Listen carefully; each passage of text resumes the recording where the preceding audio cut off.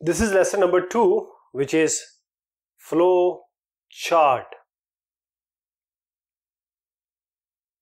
What is flow chart? The name suggests showing the flow or depicting the flow with the help of a chart. So a flow chart is a diagrammatic representation of the steps and the control transfer, control movement or flow of the control. So flow chart is a type of diagram that may represent just to solve certain tasks, or it can also be a precursor to an algorithm or to even a code or a program. So it shows the steps in the form of boxes of various kind, right? And they are all connected with some flow showing symbols which are called arrows. This is a simple example where we have various symbols. See, this is an arrow. This is diamond. Some conditions are also there, and then there is some start, stop. We have to add it.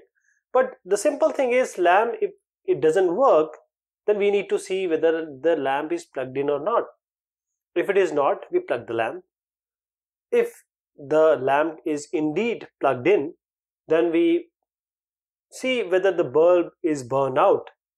If yes, we replace the bulb, otherwise we repair the lamp. There are various types of box used in flow chart. The first one is, because this is a flow chart, so we have to show the flow of the control or of the program flow, or the steps, how the decisions are being made, what are the steps are being taken to take care or to cater to various situations that arises to solve a certain problem. For that, we have a flow line, this is used to connect symbols, and this is actually showing the flow of logic. This is terminal. Actually, it can be a circle, it can be an ellipse also. So this represents the beginning, start and end of a task. This is a parallelogram, which is used to show input and output. So this is used for input-output operation, like the reading, like the displaying, and the data to be read are displayed. These are described inside this box. Then we have processing. This is used for arithmetic and data manipulation operation, and the instructions are listed inside the symbol. Then we have decision. We have a diamond for that. This is used for any logic or comparison operation, and this has various exit, or you can say entry points. So it can be one entry point, multiple entry point, multiple exit points. So this works on yes and no.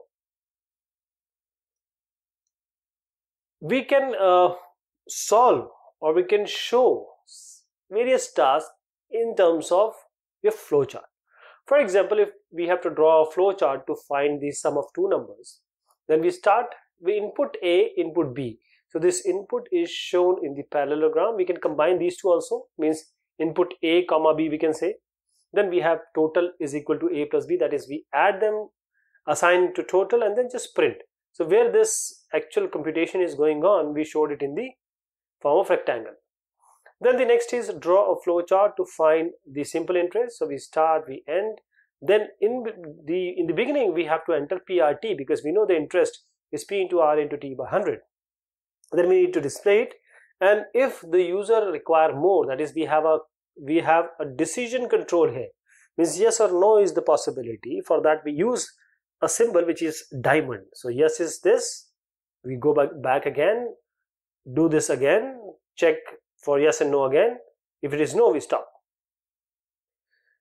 Now a flow chart to find bigger number among two numbers. So if 2 and 3 is to be checked, we know that we can check 2 greater than 3, because we know that 2 is not greater than 3, then 3 is bigger, otherwise 2 is bigger, right? So this is the logic we are going to use. So we start, we read A and B, we check for whether A is greater than B. If it is yes, we print A. If it is no, we print B, and then we end. Then we have another flow chart for factorial. Now factorial, for example, we have to find factorial 3. This is, we start with this, say factorial n, so we start with n, then just deduct 1, that is subtract 1, that is 2, then again subtract 1, that is 1, and then we stop here, and 3 into 2 into 1 is the factorial. For that we assign fact as a variable and num equal to 0. Then we read the number, that is 3. If, for example, if we take 3, then if the number is greater than 1, what we do? We assign fact to fact into num, that is fact is 1. So initially 1 into 3 will be assigned to fact. Then we reduce the number by 1, that is now 3 has become 2. Now we reiterate it. This is a loop, so we reiterate it because the number is greater than 1 still, because we see that it is been subtracted, so this 3 has become 2. So this num into fact, so now fact is 3 into 1, that is 3, and now we are multiplying 2 because 2 is the latest one, and we reduce now this again, so this become 1. We are going to go back and we see number is greater than 1, it is actually equal to 1, so we just print the fact, and fact is nothing but 3 into 2, which is 6, and this is what the factorial is, and then we stop. So a flowchart is a type of diagram that represents an algorithm, a process, a decision solving, specifically as a precursor to making a program, and it shows steps as boxes of various kinds, and also the connection through the arrows. The flow line symbol, this symbol is used to connect these symbols and indicate the flow of logic. The terminal symbol, it can be a circle, it can be an ellipse. So the terminal symbol is used to represent the beginning and the end of task. The input output symbol, this is used to represent reading and writing operation. And the processing symbol, this is used for arithmetic. This input output is like a parallelogram, and this processing symbol is a proper rectangle. This is used for arithmetic and data manipulation operation.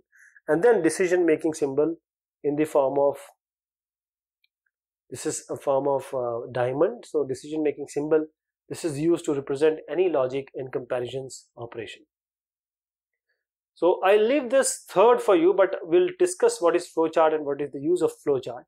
Flowchart is a diagrammatic representation or symbol representation of the steps of solving certain problem, or you can say it shows the flow or the control that a program is going to be, and how we tackle different conditions, situation, iterations, looping, multiple time working of certain code or certain task. This is flowchart, and this is very useful because this is a kind of precursor to your program. So if you are making a program by flowchart, you can very well know that whether your logic is correct or whether your logic is going to work or not, right? So this is all about this discussion. Thank you so much. Take care of yourself.